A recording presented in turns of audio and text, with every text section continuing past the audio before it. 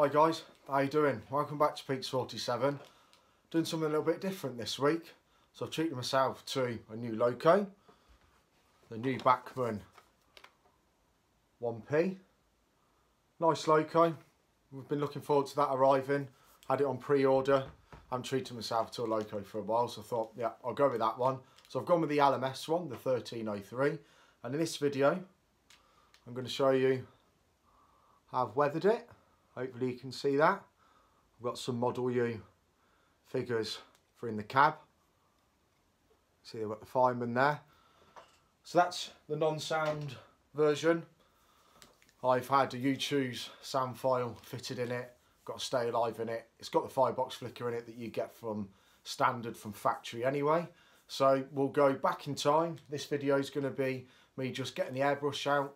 No scenics, believe it or not, in this video. Just get the airbrush out, bit of airbrushing, bit of dry brushing, painting the figures up, and just getting it looking ready for the board. So I hope you enjoy it. Hope you can pick up some tips. If you've got any tips for me, please put them in the comments.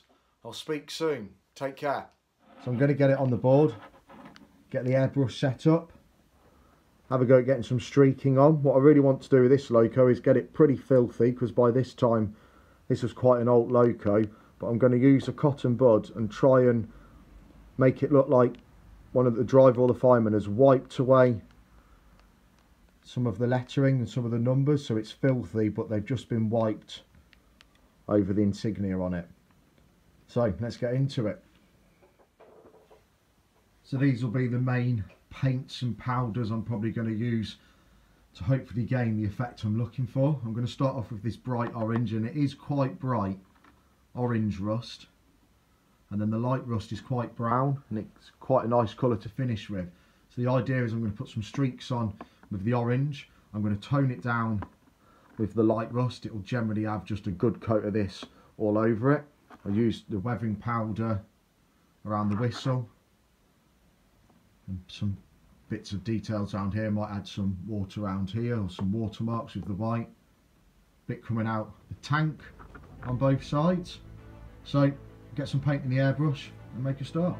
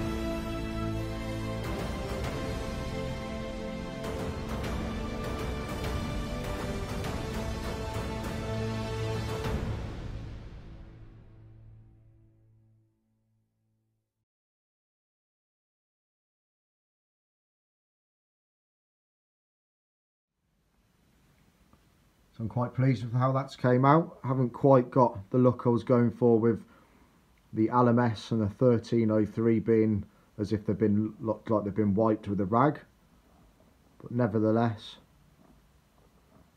I'm still quite pleased with that. So I've got the Model U figures painted up now. I'm going to get these in the cab. Well, they were the right mission to get in exactly where I wanted them. I'm quite pleased with that. And that's ready to join the fleet now. I've got the driver looking ahead,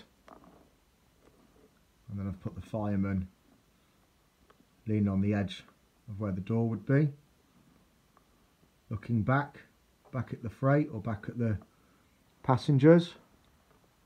So I'm calling that complete.